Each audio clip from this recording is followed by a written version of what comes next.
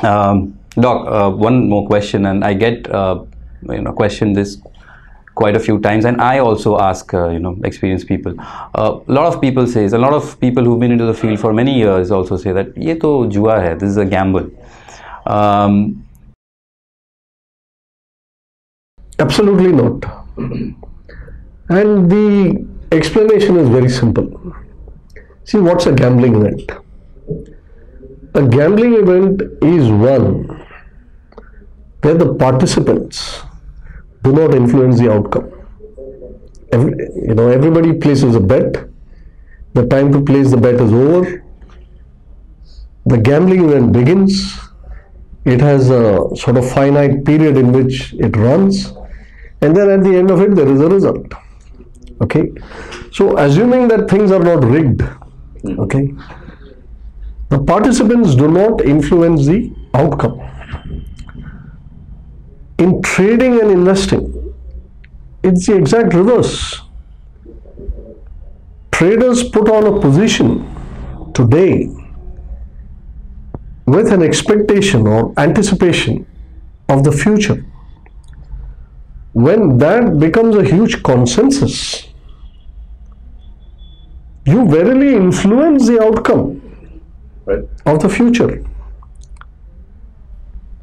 So if the participants can influence the outcome, then to a certain extent it becomes deterministic. But since you're dealing with the future, it is certainly probabilistic, of course. But to the extent that a consensus can be built, it is somewhat deterministic. So that is why you got bull markets, right? Bull markets is consensus in bullish thinking. Bear markets is complete consensus in bearish thinking. And that determines how the market of the future will be. Right. So there is a whole world of difference between gambling.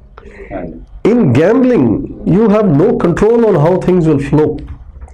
In speculation, you certainly have a control, mainly because there is no cut-off time. Right. The game is on all the time. And the beauty of it is that each man who's participant in that event has a game of his own. Right. You decide when you start, you decide how long you will play, and you decide when it will end, which is not so for the gambling event. The gambling event starts at a specific time, it lasts for a specific time, and it ends at a specific time, which is completely not the fact with the way the markets function. Because markets may trade from 9:15 to 3:30, but in here the market runs 24 hours. So there's no match between the two. People who fail at speculation, in order to say that they have,